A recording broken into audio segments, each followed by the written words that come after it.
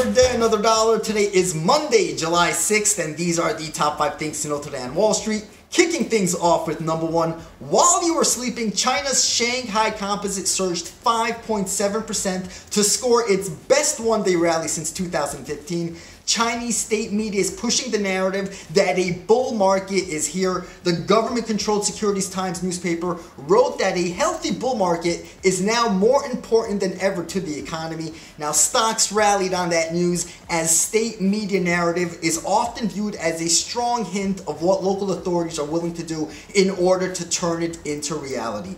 On to number 2, the upbeat sentiment from Asia spilled over into Europe, where stocks jumped across the continent in risk on trade to reach their highest level in 4 weeks. The Pan-European stocks 50 index was last up 2%. Sectors with high exposure to China, such as car makers, industrials, and luxury goods makers, rallied strongly on the news. On to number 3, stocks on Wall Street look set for a strong open to kick off the week, even as surging coronavirus cases across the country delay business reopenings. The Dow is expected to jump almost 400 points after the 3-day weekend. The S&P and Nasdaq futures are also pointing to strong gains at the open.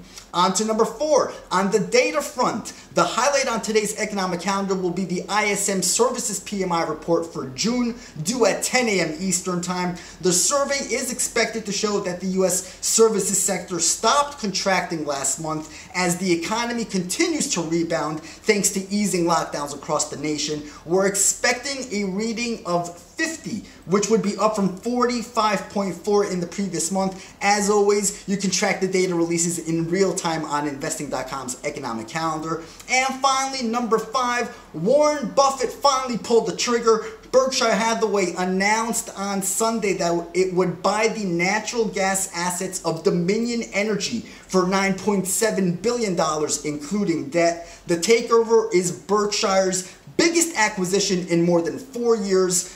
Just in May, Buffett revealed that the company had a cash pile of more than $137 billion, so he's finally putting some of that to use. So that's it for me. May the trading gods be with you. Don't forget to head over to YouTube, hit the like button and the subscribe button. Stay safe and stay healthy.